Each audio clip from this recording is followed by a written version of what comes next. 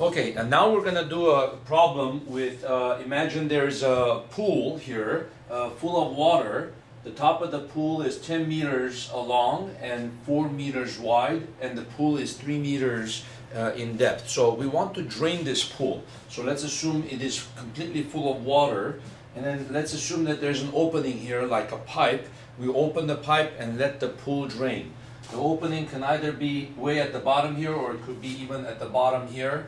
So let's assume pretty much it's pretty much at the bottom of the pool, okay, or either the side of the pool, okay. So the diameter of the opening is 20 centimeters. We want to calculate how long it will take. So how long will it take? How long will it take to drain the pool? Okay, so this is a good problem illustrating the use of Bernoulli's principle, and we're going to have to apply Bernoulli's equation to this, and there's going to be some integration involved in this problem. So let's start with Bernoulli's equation. P1 plus rho GH1 plus half rho V1 squared, P2 plus rho GH2 plus half rho V2 squared.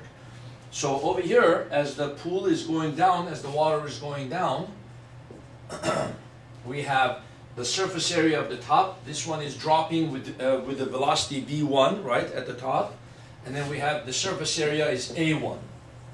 And then we're going to apply the continuity equation. The velocity of the velocity with which the water flows through the pipe, that's V2, and then the surface area of the pipe is A2. So we're going to apply the continuity equation. A1 V1, the velocity V1 is the velocity with which the water level goes down. So A1 V1 equals A2 V2. Okay? So what's the relationship? The surface area here is 10 times 4, so 40 meters squared times V1, and that's going to equal A2 is the area of this. So if the diameter is 20 centimeters, the surface area is pi times 0.2 squared over 4. So remember, the area of a circle, pi times the diameter squared over 4. So pi times, then we change this to 0.2, and then divide that by 4, and we get V2. So let's calculate what that is. 3.24 V1. So the velocity with which the water comes out over here is a lot faster than the velocity with which the water level goes down. Okay, so V2 is 1273.24 V1. We're going to put that over here. Now the pressure P1 and P2 are the same. The atmospheric pressure is pushing from the top, P atmosphere.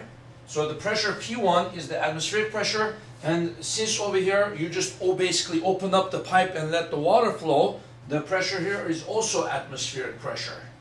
Okay, so this one is atmospheric, this one is atmospheric, this one P1 and P2 cancels, and then we can put all our stuff here. What we're going to do is we're going to put the XY axis down here, the XY axis. So H1 is going to be the original height, but it's going to be changing. It's going to be going down, down, down, right? So we start with rho G. H1 is just simply going to be Y plus half rho V1 squared, and then that's equal to rho GH2. Rho GH2 is equal to 0.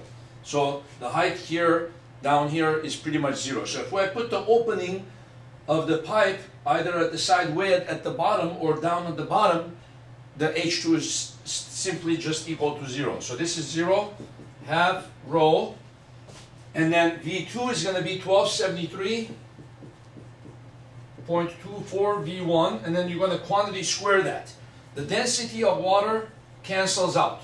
So in this case, it really doesn't matter what the material is made out of. The density, if it's water or if it's some other liquid, it's still going to drain pretty much at the same rate. So the density cancels out.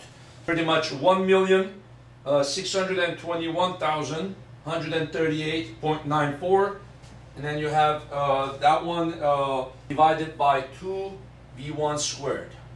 Okay, so we're gonna divide that number by 2.69 V1 squared. What do we have here? We have an equation that is relating the velocity of the water level. As the water level is going down, V1 is the rate at which the water level is dropping. The velocity is related to the actual height of the water. The more the water drains, the less is the velocity. As y goes down, V1 goes down. The more the water drains, the less the rate at which the water is draining, right? So one is dependent on the other. So we can say V1 is equal to negative dy dt. So as the y is decreasing, right, we know that dy dt is going to be negative, and then negative of negative is going to give you positive, right? So what we're going to do here, one more step left, we're going to take the V1 and solve for it, square root this. So, well, actually what we could do is divide the g into this. We get 9.8, a big number to the power of 0.5. You have 287.595 V1 square root of y. And now we're going to apply the equation V1 is equal to negative dy dt. So you have here square root of y is equal to 287.595 negative dy dt. And the dt can go up there, the radical y can come down here. So we have dt is equal to negative 287.595 dy over y to the power half. Then we integrate this, right? This one from 0 to t. And then what's the integral of this? The original y was 3 meters long, right? So from 3 all the way to 0. So we integrate, the limits of the integral are going to be from 3 to 0. Okay, so what is that going to be now? Well, it's going to be integral of y to the negative half dy. And what's the integral of that? That's going to be y to the half over half, right? So you add 1 and then you get 1/2 and then you divide by half. So it's going to be 2y to the 1/2. Okay, then you add a constant. But in this case, this is a definite integral. So we're just going to do 2y to the half and then we're going to go from 3 to 0. So let's put that down. So the integral of this one comes out 2y to the half from 3 to 0. Okay? So t is equal to what? Well, when you put 0 in there, you're just simply going to get 0, and then you're going to put minus in there. So minus, and then you're going to put negative 287.595 times 2. The 2 came from the integral of that, and then 3 to the power half. And then the two negatives cancel, and then this tells you the time that it takes to drain this. So let's calculate that. 287.595 times 7 seconds. That's how long it takes to drain this pool. If I divide that by 60 seconds, 16.60 minutes. Okay? If you had a pipe that was 20 centimeters in diameter, you would be able to drain that pool in 16.6 minutes. How would things be affected if the pool was deeper? Let's say the pool was 5 meters deep. How do things get affected? Well, the only place that we used the depth of the pool was basically in the limit of the integral. So this integral would change to 5. So basically what we notice is that the depth of the pool affects the time by a square root relationship. The time is proportional to square root of the depth.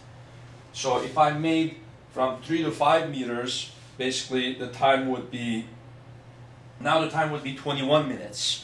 If the depth was 6 meters, it would be more. And what if the depth was basically, instead of 3 meters,